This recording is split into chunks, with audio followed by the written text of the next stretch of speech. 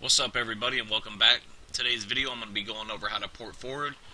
I thought I would note real quick before I kick the video off that my router is a Belkin router. Your make and model may be different than mine, but all routers are basically the same when it comes to port forwarding. So first things first, you're going to want to come down here to the Windows button. In the search programs and files, you're going to want to type in CMD, click enter, and it should bring up the command prompt. If you can't find it that way, you can go to all programs, go to your accessories, and as you can see, there's the command prompt there, and it'll bring it up.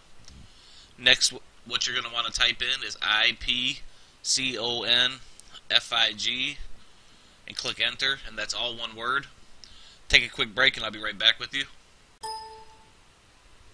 Alrighty, so I'm back now. The next step you're going to want to do is take note of the the default gateway address, which is, in my case, 192.168.2.1. As you can see, I already have it in my web address, and then you'll just click enter. Now, what this does is allows you to access your router. If this is your first time accessing it, you shouldn't need a password. You should just be able to click it, and then you can set a password afterwards or while you're in here adjusting the settings. Alright, once I get in mine, what you'll want to do is go down to virtual servers, and as you can see here, this is how you'll want to set it up. You'll actually have to make two in the description Minecrafts. Be sure to check mark the enable boxes. You'll need one where I should also note that the inbound port is 25565 on the first one. The type is TCP. The private IP address, you get your private IP address if you come back over here to your command prompt. Your IPv4 address, the last number you see after the those last two numbers, or the last one number in some cases, is the numbers you're going to want to enter here. And then again, you're going to want to enter private port number 25565.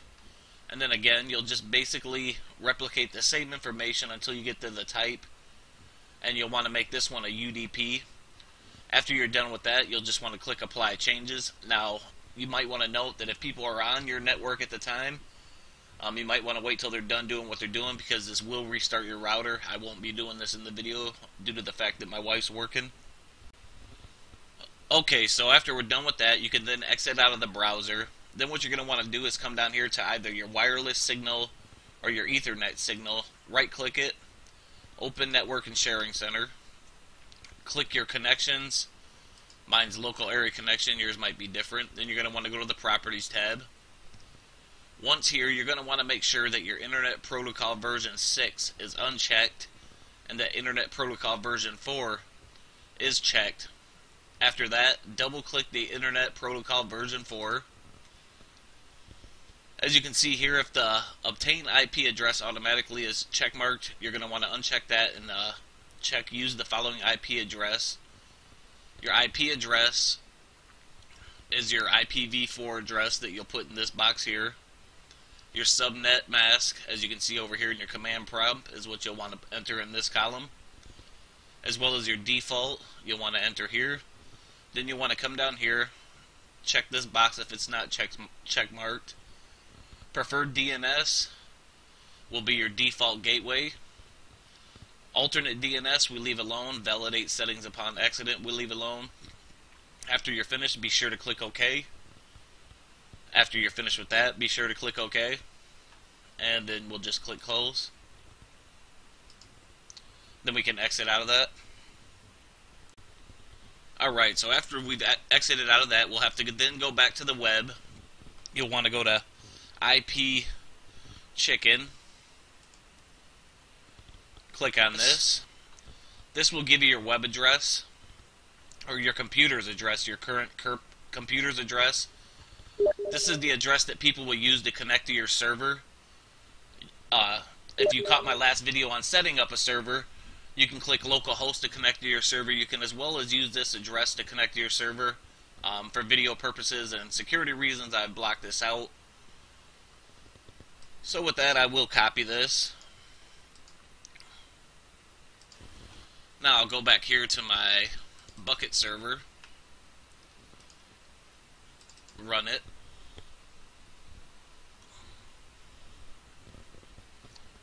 Now that that's finished loading, we'll slide it to the side. I'm going to bring up my Minecraft, log in, and just to show that we set up the web address correct, I'm going to add the server. I'm then going to put in the IP address from IP Chicken that other people can use to connect. You can use this as well, but localhost is the best way to connect. As you can see, my server's now showed up. I'll click it just to show that we can join. And as you can see, yet again, I'm in my server. And that basically wraps it up.